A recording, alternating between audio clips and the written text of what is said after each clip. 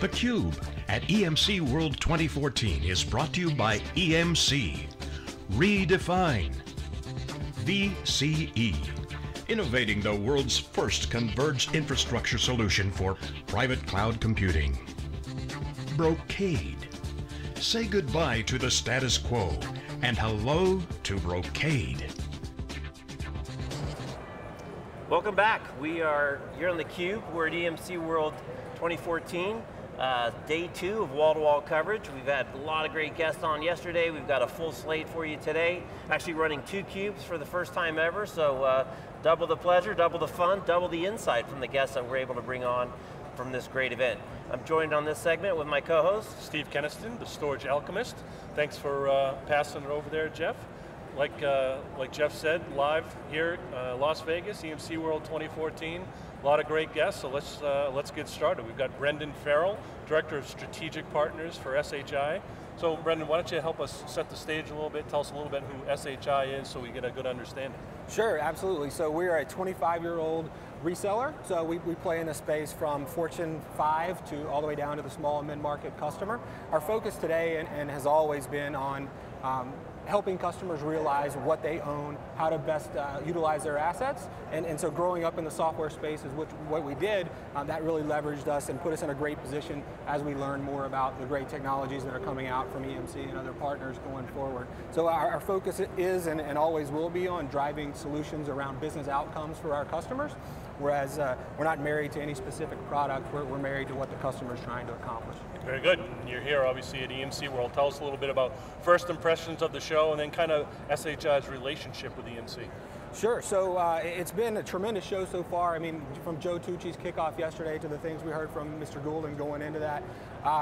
You know, it's not going away, right? We're going to continue to be asked to do more with less, whether you're in IT or any other part of technology. So the fact that EMC is bringing to bear solutions around making that easy and going to the cloud are very interesting things to me. I think the acquisition of DSSD yesterday that they announced is super interesting. And it's one of the most interesting pieces I've heard so far is the possibilities of where we can go. And when you look at our relationship with EMC, we've been selling an EMC partner for 10 years and a Microsoft partner for over 20 years. And specifically around EMC, we were helping customers with the transactional side, and as our skill sets developed from a sales perspective and from a technical perspective, we've been able to understand, again, those business outcomes of what our customers want and really strive towards helping them understand what good looks like and trying to make things happen. So our business is a distributed sales force, so we're in 24 offices across the country, and when you look at that, we're able to take from different verticals or whatever it might be, different areas of the country, and take best practices around EMC technology that maybe are happening elsewhere. So it's a great partnership for us so far, and we're excited to learn more about what's going on this week. Great, so you talked about EMC obviously, and then you also mentioned Microsoft. Tell us a little bit about kind of that whole ecosystem, the Microsoft EMC ecosystem, and kind of what you guys are bringing to the table these days to really help your customers kind of advance where they are today. Sure, so you know, again, Microsoft partner for over 20 years. When you look at the mid-market space for Microsoft, we're number 1 or number 2, depending on what month it is, right, and how much we each sold the previous quarter. Exactly. So it's a great partnership for us, and again, it's where we grew up, and it's a large portion of our business. But again, we've always been focused on the application, which is, if you look at the market and what's been going on, people are now coming around to being focused on the application and not necessarily the speeds and feeds of the gear itself.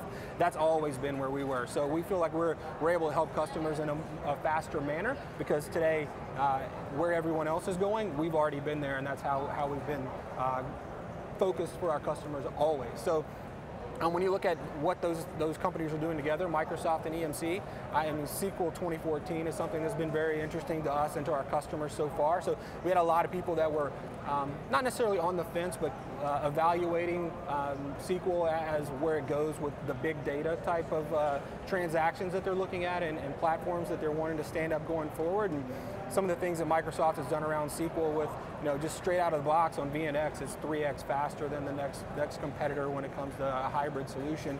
And you know, SQL 2014 itself, 10x plus on the transaction side, so that's huge improvements in performance. And then on the storage side and reducing the amount of disks that you need, you're talking 45% there. So it's fantastic for our customers, and we really are enjoying everything that we're learning about that specific part of the business.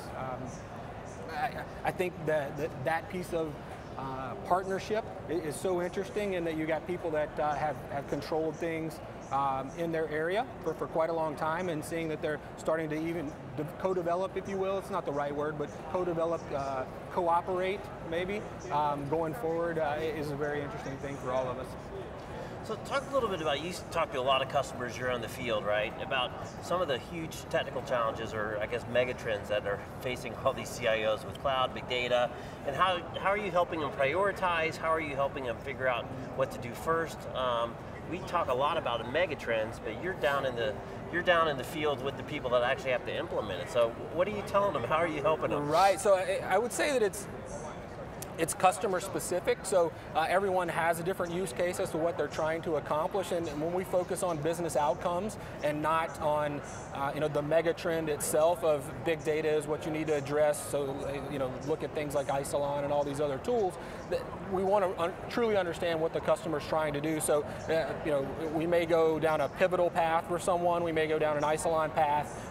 This new DSSD acquisition is going to be huge for, it immediately came to mind for me, a lot of our customers that we've been talking to, I would love to have flash across the board, but I don't have the capacity in that model to do what I'm trying to do. So it's the way we approach it, and the things that we hear are the mega trends. I mean, cloud has been out there, VDI has been out there for a really long time, right? And we haven't seen so many people adopt that in the fashion that maybe the industry thought, but flash is certainly where things are. We're having a lot of conversations around flash, but interesting data that was shown yesterday in the keynotes is even out to 2017, flash is only expected to be 4% or 3.5% of the market. So it's not going to overtake traditional storage, if you will. Our interest, again, is what's best at the customer level, and, right. and we're seeing so many different things, right? Like from the VDI and how flash can impact that, again, using that as an example, because that is a conversation that's been looming for a long time and hanging out there, and there hasn't necessarily been all the technology that was needed to help a customer stand up a very large 5,000-10,000 seat VDI deployment. And are a lot of these around rip and replace old? Is it incremental opportunities because of a new initiative they're putting in place, or is it just kind of a marginal improvement based on new technology to do what they were doing before better? Yes. Yes. So it's all of those. Exactly. It's been very interesting in that SHI, we have had a long relationship with EMC, but our mid-market business started in 2008. So I have 5,000 and less employees. That market didn't exist for us. It did, but wasn't a focus. We didn't have a business unit focused on it. So as we've grown up in that space, your people are leveraging technology because of the more with less thing that we talked about and we heard about yesterday from Joe Tucci. That's not going to go away. So these people that are growing companies, they have to be able to leverage technology. So yes. Then we have seen a lot of Clarion upgrades. That happens quite often into the new VNX line. It's really all over the board. I mean, we have north of 10,000 customers, close to 15,000 customers. So you can imagine the amount of what's going on and how we're helping customers impact their businesses across the board. Yeah, good insight. Yeah. Brandon, so the CUBE kind of stemmed from wikibon.org. We have a lot of industry practitioners, and Jeff and I have been doing this for the past couple of days, and it's really great to get guys like yourself who really have a lot of insight and a lot of knowledge and can really help our customers. So, Jeff talked about the big picture, kind of who, what are some of the big things that we're hearing about, cloud and big data, but I want to drill down just a little bit. You talked about SQL and SQL 2014, and you talked about big data. You kind of brought that up. Can you help our industry practitioners kind of maybe understand, you think big data, do you necessarily think, at least I do out of the box, do you think Microsoft SQL? And do you think EMC? And you hear about different Hadoop clusters and white box machines, but help us put that together and how practitioners might want to start looking at, okay, I know I want to do something with big data. I trust Microsoft and EMC, they're good brand names, right? What's kind of a direction and a path, and what are you seeing? So around that specifically, because SQL 2014 is so new, I wouldn't say we have enough at bats, if you will, to give specifics of what is going to be a best practice as a new standard going forward. The things that I'll say that are interesting to the customers we're interacting with and to our engineering team is the fact that it's 3x faster on VNX, that you get 10x the performance on your transactions, 50x on queries, and the fact that it's inline memory, that really puts the customers in a position to do things with Hadoop with Microsoft, which is, again, to your point, like something I would have never thought of. It's almost the yin and yang, right? Exactly, totally. Yeah, what do you mean? And so it's been tremendous in that Microsoft's really pushing the envelope there and kind of being innovators again. I would argue that they've been really good at what they do, but they haven't been pushing the envelope as much, at least from my perspective. And so it's great to see that they're doing that. I will tell you that there's so many different tools out there from EMC that putting all of those in front of a customer is not the right thing, so that would not be the approach we would recommend or that we've seen be successful. Really having a focus on the business outcome of what you're trying to accomplish with those technologies is where we always try to start and where we would advise people, because again, you could see all of these different technologies that would be beneficial to your business, but you don't want to go acquire that many technologies when maybe just specifically you can do some development around application performance, right? So how do I maximize that with a fast back-end database, super fast on Flash, or whether it's DSSD or whatever the technology might be. Very good. So you've obviously have thousands of customers you talked about. What are some of the things you're learning from them about directions that they're looking at with both EMC and Microsoft? That hybrid cloud is going to be the standard. Public is tremendous, and there's a lot of great offerings out there from a lot of great companies, but hybrid is where the majority of folks are going to land. And just speaking about EMC and Cisco specifically, or it's not Cisco, Microsoft specifically, what's interesting to me in that realm is that they've positioned themselves with Microsoft Azure and SQL 2014 and being able to leverage EMC technology to be well positioned for a hybrid cloud solution. So hybrid cloud is the thing that we're hearing a lot. Again, VDI is something that's not going away, only because it's been such a conversation for such a long time. And how do I get my apps to do what they need to do at the rate they need to and as reliable as they need to? Those are the things that we continually hear. Obviously certain things like flash storage specifically come up, but there's not a clearly defined, again, the things that we're hearing. It's that generation of VDI is not going away. Big data, the things that we're talking about. Flash is so interesting, and again, this DSSD thing, I think I mentioned it 5 or 6 times now. I'm so excited about it because in some of our larger customers that have high transactions and financials, they're going to be interested. They are so excited, I'm sure, just once they learn a little bit more about what the possibilities are.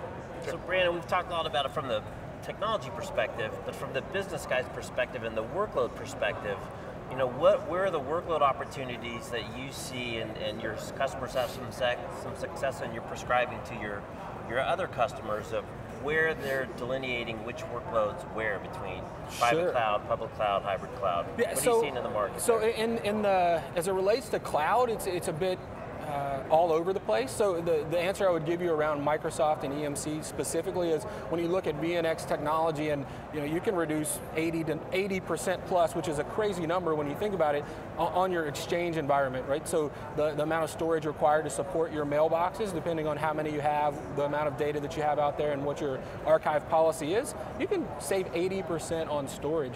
That's a crazy. It's a very real number, and certainly around SharePoint, the proliferation of data that's out there and content that exists, being able to scale that back and have it focused in the right way, the disk that you have or the flash that you have is a tremendous thing. So I would love to see and expect to see more customers around SharePoint and Microsoft Exchange specifically really make a specific use case around why VNX, that product line, is so specific and great for them.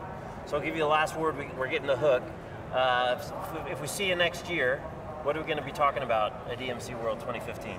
We'll be talking about how SHI is still one of the fastest growing partners. That's a given. Come Absolutely. on, give me something. Good commercial. Yeah, you got to get one in. We like the commercial. You got to get one in. I think we'll be talking about how DSSD is starting to change the game. Okay. 2015 is going to be when that is relevant and real, I believe, in the marketplace. So I think that'll be one of the main things we hear about, and I think that we'll hear that a lot of partners have made some serious headway in the hybrid cloud space in just the next 9 months. Okay. I would expect that to be the main thing. Okay, we'll mark the tape. We'll be back, and next year we'll go back. No, we won't do that. They never do that on the news. We won't do that either.